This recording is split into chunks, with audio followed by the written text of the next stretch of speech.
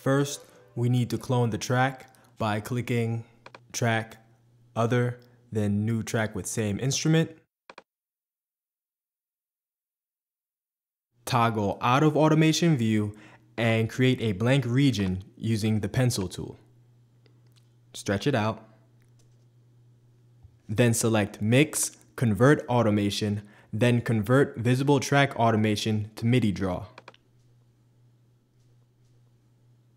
Erase any leftover automation data in the first track. Then Option, click and drag the region to stretch the automation.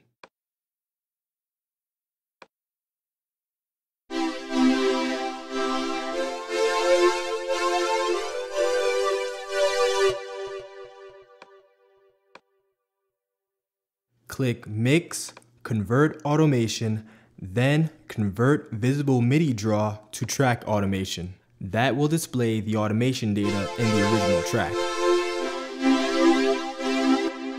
Right-click, then select Hide Track to clean up our workspace.